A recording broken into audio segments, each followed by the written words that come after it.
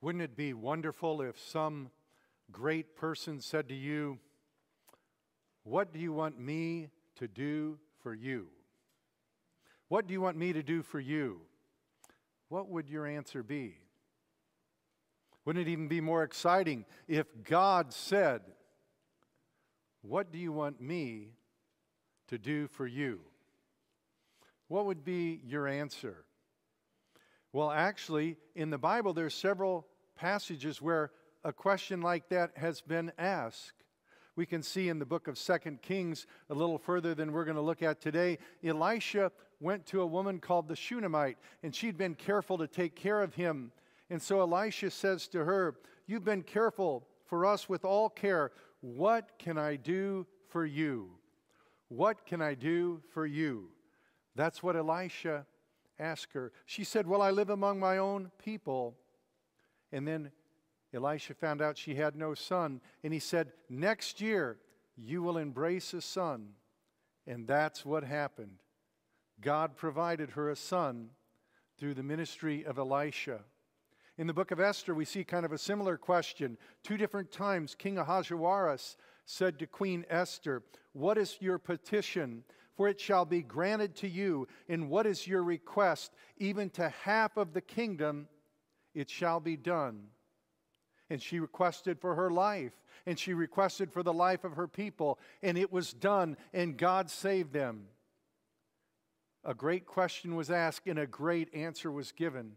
In our passage this morning, I want you to look for that particular question, because in that particular question, Elijah is about to be taken. And Elisha, who's been his faithful servant for years, is going to be asked that question. Turn to 2 Kings chapter 2 as we continue on. If you remember, Elijah's the great prophet that appeared on the scene. Elijah's the one who said there will be no rain, and there was no rain. Elijah's the one who called down fire from heaven to consume the sacrifice of God. Elijah's the one who called for rain, and there was rain. Elijah's the one who called down fire from heaven against the enemies of God. Elijah's this great prophet who had pronounced judgment on Ahab on several occasions, and now he's near the end of his life. Elisha, we're introduced to in 1 Kings chapter 19, when Elijah was so discouraged, and Elijah said, "I've been very zealous for the Lord, and the sons of Israel have torn down your altars, and I alone am left." God said, "That's not really true. There's 7,000 left." And he says, "But you go ahead and anoint Elisha to be prophet in your place." And that's what happened. And Elisha then served Elijah for several years, many years, really, until we come to our passage today. And Elisha continues to serve him. And we read in verse 1, "And it came about when the Lord was about to take up Elijah by a whirlwind to heaven, that Elijah went with Elisha from Gilgal." So it tells us that God is going to take Elijah, and he's going to take him in a manner that only 2 people have gone to heaven without dying. And this is the setting of our passage. "And Elijah said to Elisha, 'Stay here, please, for the Lord has sent me as far as Bethel.' But Elisha said, 'As the Lord lives and as you yourself live, I will not leave you.' So they went down to Bethel." So we see that Elisha is resolute to follow Elijah, and he continues to be faithful, and he continues to serve him. And why won't he go? Why won't he stay by himself? And it seems, and we don't know for sure, but if you think about in the history of the nation, when Moses was about to die, he blessed the nation. When Jacob was about to die, he blessed his sons. And Elisha is a prophet also, and he knows something big is going to happen, and he wants to stay with Elijah. And so he says, "I will not leave." So they went down to Bethel, about 8 miles. Then the sons of the prophets who were at Bethel came to Elisha and said to him, "Do you know that the Lord will take away your master from over you today?" And he said, "Yes, I know. Be still." So God had revealed it to the sons of the prophets. God had revealed it to Elisha also. And so Elisha says, "I know, but be still." He's going to stay with Elijah. And I think it's encouraging to see that there are sons of the prophets, because remember, Elijah in his discouragement had said, I am alone and left. But evidently there was a number of prophets who've been raised up, or at least sons of the prophets, probably some sort of a discipleship school or group of people. And so they're there now at this time. In verse 4, Elijah said to him, Elisha, please stay here, for the Lord has sent me to Jericho. But he said, as the Lord lives, and as you yourself live, I will not leave you. So they came to Jericho. So they came about 15 more miles, and Elisha just sticks with him. The sons of the prophets who were at Jericho approached Elisha and said to him, do you know that the Lord will take away your master from over you today? And he answered, yes, I know, be still. So you see, Elisha knows. The sons of the prophets know. And Elisha is committed to stay with Elijah.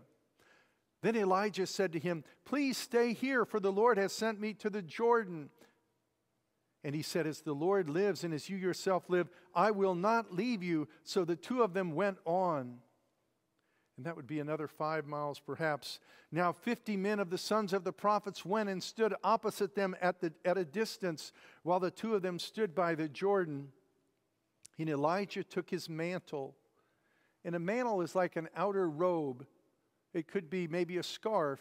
It could be maybe a shawl, something like that. But it seems that it was symbolic of the office of prophet. Now remember, we'd read earlier that Elijah wore a hairy robe, and it said he had a leather girdle. But it seems, though, that this mantle is important, because if we read back in chapter 19 of 1 Kings, when Elijah called Elisha and he was to anoint him, he threw his mantle on him. So in a sense, we see that it was God's choice that Elisha was to be the successor even then. But we see, though, as things unfold, that Elijah still is the lead prophet. And he takes his mantle, and it says in verse 8, and he folded it together, and he struck the waters, and they were divided here and there, so that the two of them crossed over on dry ground. So we see that he departed the waters of the Jordan River. Now, you know, not a lot of people do that. Now, Moses parted the Red Sea, and Joshua, when he came into the land, he parted the Jordan. But other than that, I don't know of any others that did. But now Elijah does it. And so Elijah here, this is the mark, I would say, of the prophet. And he struck the waters, and they were divided here and there, so that the two of them crossed over on dry ground. And when they had crossed over, Elijah said to Elisha, ask what I shall do for you before I am taken from you. And do you see here that Elijah also knows that he's going to be taken that day? Now, I'm not sure he knows exactly how, but he knows. And Elisha also knew, and the prophets knew. But this is the first time Elijah is revealing this to Elijah is revealing it to Elisha. Ask what I shall do for you. Now, Elijah was the great prophet, and here he's got this opportunity. He's asked this great question, what shall I do for you? What would his answer be? And Elisha said, please let a double portion of your spirit be upon me. Interesting answer, isn't it? A double portion of your spirit. What exactly does that mean? Does that mean that you're going to be twice the prophet I am? I don't really think so. Though Elisha was a great prophet, does it mean that he's going to do twice the miracles that Elijah did? Well, actually, as you read through the text, he did do twice as many miracles as Elijah did. So that's a possibility. But when he says he wants to have a double portion, that reminds me of a passage in Deuteronomy 21 where the firstborn son would receive a double portion, and that would be that he was the heir, or he was the new head of the family. And I think what Elisha is asking for is that he would be the successor of Elijah, that Elijah was the head of the family of God in a sense on earth, the prophet of the northern kingdom, and he wants to be that spiritual successor to carry on the ministry of Elijah. And that's what he asked for. It's interesting in chapter 1 Kings 1:19, that's what God had already determined would happen. But we see God had chosen him for that position, but we also see that he himself is zealous for that position. That's what he wants. I think he has a spiritual zeal, we might say a holy ambition, a sanctified pursuit. That's what he asks for. And Elijah says, "You have asked for a hard thing. Nevertheless, if you see me when I am taken from you, it shall be so for you. But if not, it shall not be so." Interesting to look at divine sovereignty and election, that he was chosen. Look at his own responsibility, that he desired it. And look at the fact that it seems to be there's a test, that he has to be faithful. He has to stay with him, because that's the condition for him to receive his request. In verse 11, "And they were going along and talking. Behold, there appeared a chariot of fire and horses of fire, which separated the two of them. And Elijah went up by a whirlwind to heaven." There's only two people that went to heaven without dying. And now Elijah joins that company. And that's Enoch and now Elijah. And of course, Elijah, the great prophet, who will be with Moses and with Jesus on the Mount of Transfiguration. But at this point, we see that Elijah is translated or taken to heaven.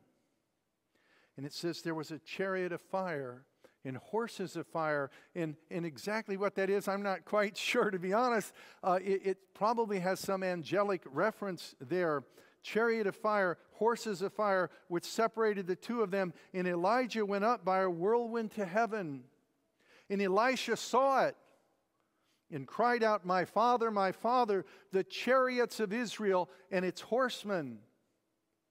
Now, it says in the previous verse the chariot separated them, and it only mentioned one chariot. In the next verse, it mentions chariots, plural, and then it says horsemen. The previous verse didn't say that. So who's the horseman and what's the other chariot? And again, I'm not sure we know all the details, but could it be that Elijah himself mounted the chariot and God took him up in a chariot of fire in the whirlwind? And I believe something of that nature is the answer to that particular understanding or question about the verse. And Elisha saw it, and he sees Elijah ascend to heaven. And then it says he saw Elijah no more. Then he took hold of his own clothes, and he tore them in two pieces. And that would be a sign of grief, that he'd lost his mentor, his spiritual father. He also took up the mantle of Elijah. And I think that's more than just picked up his robe, because there's a symbolism there. In other words, when he was anointed back in chapter 19, Elijah threw his mantle to him. But then Elijah continued to wear the mantle, and then he wanted to be the successor, the double portion. And then we see he faithfully persevered to receive that blessing, and now he is taking up, I think, that mantle, which symbolizes that position of prophet and leader of the spiritual nation of Israel at that time. He took up the mantle of Elijah that fell from him and returned and stood by the bank of the Jordan. He took the mantle of Elijah that fell from him and struck the waters and said, "Where is the Lord, the God of Elijah?" He wasn't asking the question because he didn't know the answer. But I think what he's saying here is he's calling upon God to minister through him, just as he had ministered through Elijah. And what does it say? And when he also had struck the waters, they were divided here and there, and Elisha crossed over. We see he's now entering pretty select company. We see Moses parted the Red Sea. We see Joshua led Israel through the Jordan. We see Elijah parted the Jordan. And now we see Elisha parts the Jordan as well. He's the successor. He's taken up the mantle of Elijah. And now I think God has validated him as the leader of the nation, or at least the people of God in the nation. He took up the mantle, he struck the waters, and the waters parted. It says he struck them, and it says here, he called upon God and he crossed over. Now in verse 15, now when the sons of the prophets who were at Jericho opposite him saw him, they said, the spirit of Elijah rest on Elisha. In other words, I think what he had asked for, he has received, and all can see it, and he is recognized as this great prophet himself. And they came to meet him and bowed themselves to the ground before him. And they said to him, behold, now there are with your servants 50 strong men. Please let them go and search for your master. Perhaps the Spirit of the Lord has taken him up and cast him on some mountain or into some valley. And he said, you shall not send. But when they urged him until he was ashamed, he said, send. They sent therefore 50 men, and they searched 3 days, but did not find him. They returned to him while he was staying at Jericho, and he said to them, did I not say to you, do not go? In other words, Elisha knew that Elijah had been taken to heaven. So there's no need to go send for Elijah. He's not here. But they continued to persist, so he says, go ahead. But he said, I told you, you didn't need to do that. I said, do not go. It's interesting the question that Elisha asked, where is the God of Elijah? Because Elijah was gone. But the God of Elijah was not gone. He was right there. And he said, where is the God of Elijah? And Elijah's God was right there. And he parted the waters, and he continued to be there for the nation of Israel through the ministry of Elisha. There's several other miracles in the rest of this chapter that continue to validate Elisha as the successor. But I'd like us to ask ourselves the question, what's the significance of the passage for us? Well, from a historical standpoint, I think it's transitional. It's transitional, and it shows that the ministry of Elijah continued on in the ministry of Elisha. And even though the northern kingdom, for the most part, had departed from God, God had not departed from them. And God continued to work through them and to them through the prophets. And some would respond.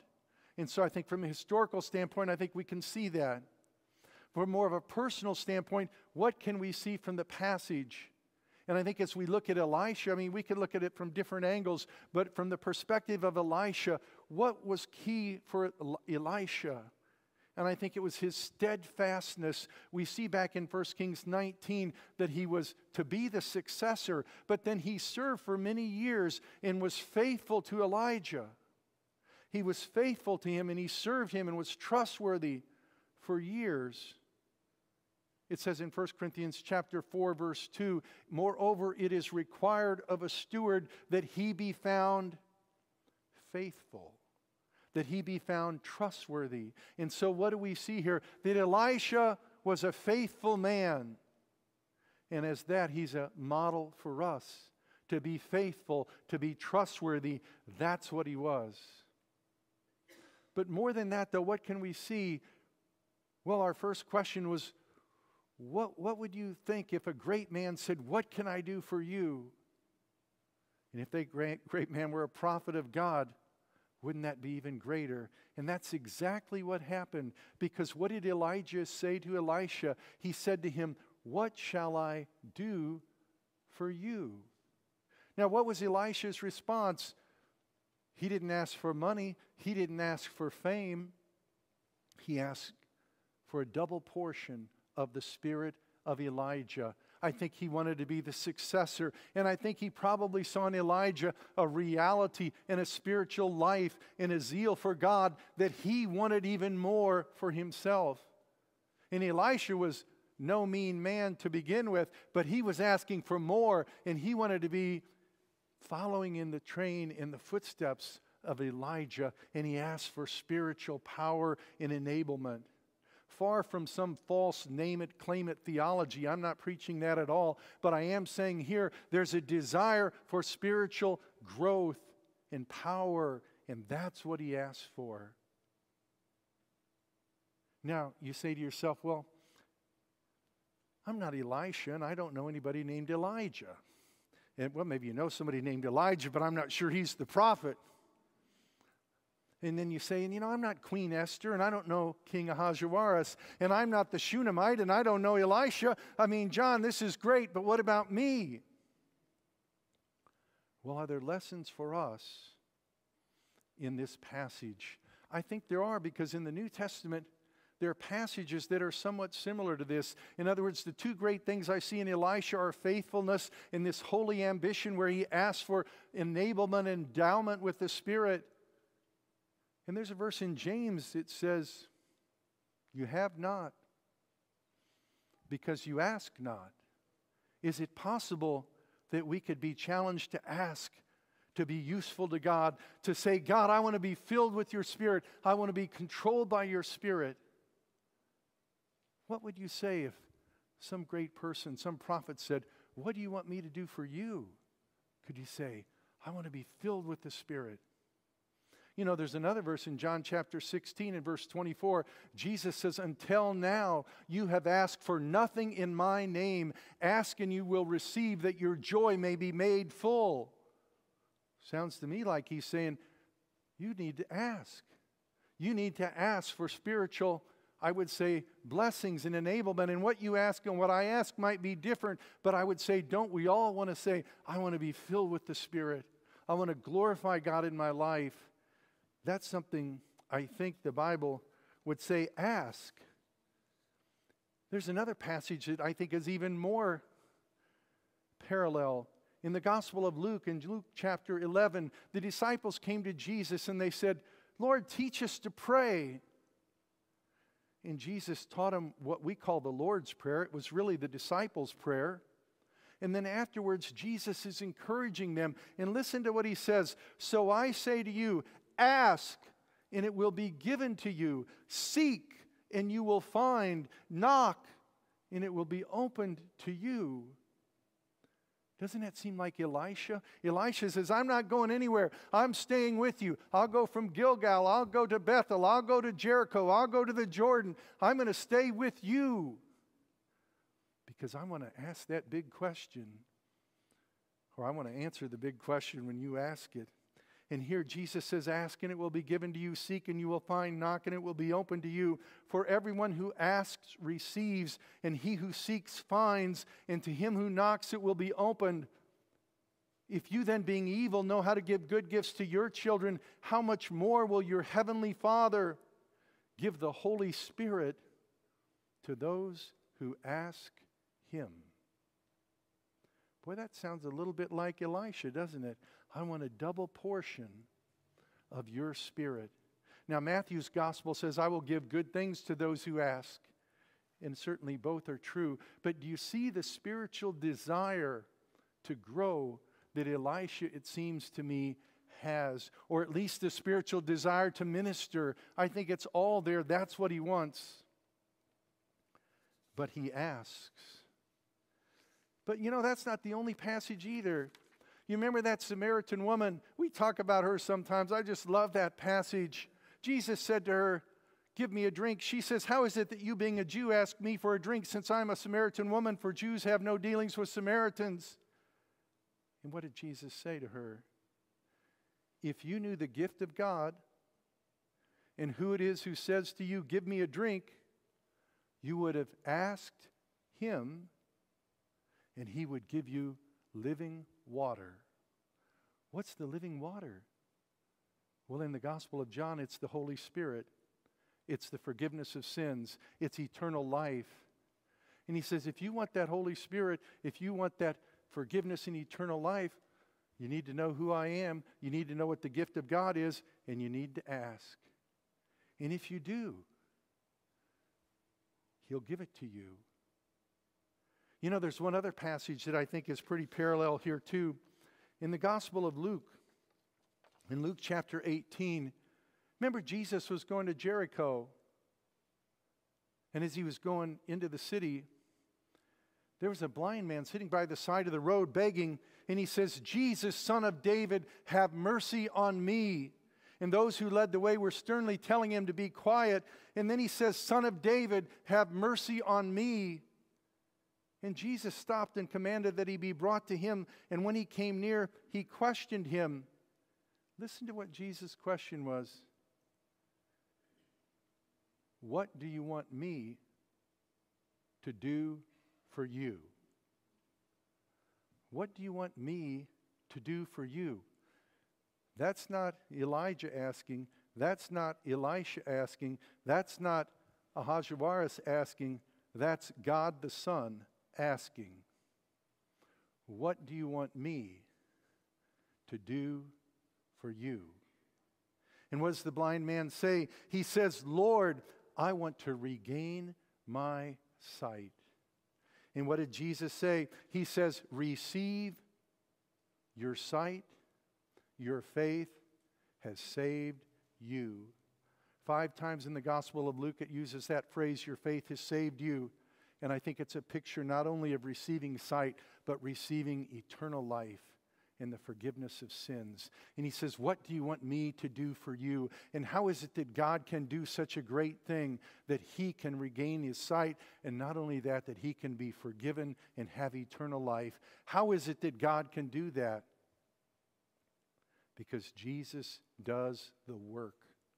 And he did the work on the cross when he died in our place and when he shed his blood to pay the penalty for sins. It says, without shedding of blood there is no forgiveness. But it also says the blood of Jesus, his Son, cleanseth us from all sin. And Jesus died in our place and paid the penalty. And he did the work. And that enables him to ask the question, what do you want me to do for you?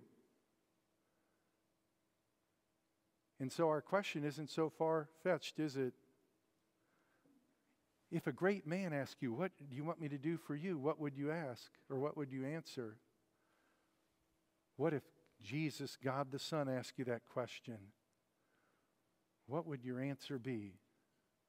Well, if you're a Christian, it may vary. All of us have different needs. But could we all agree, wouldn't it be a great answer to say, Lord, I want to be filled with the Spirit. I want to glorify you. I want to be fruitful in my life. Wouldn't that be a great answer? And that sure sounds quite a bit like Elisha's request. I want to have a double portion of your Spirit. And it sounds a lot like Luke where he says, ask, seek, and knock. God gives the Spirit to those who do that. The enablement of the Spirit. All Christians have the Spirit, but are we controlled by the Spirit? Are we filled by the Spirit? I think that's the encouragement of the passage. And if you've never trusted in Christ, what would your answer be? Well, he said to that Samaritan woman, if you knew the gift of God, that's eternal life, and who it is who says to you, give me a drink, that's me, Jesus, God the Son, you would have asked, and he would have given you living water, forgiveness, eternal life, justification, salvation, if you ask. And how do you ask? You believe. You believe in who he is. And you say, God, I want to be forgiven. I trust that Jesus died for me. And when you do that, receive your sight. Your faith has saved you. Receive your life. Receive eternal life. Faith has saved you because Jesus did the work. Let's pray.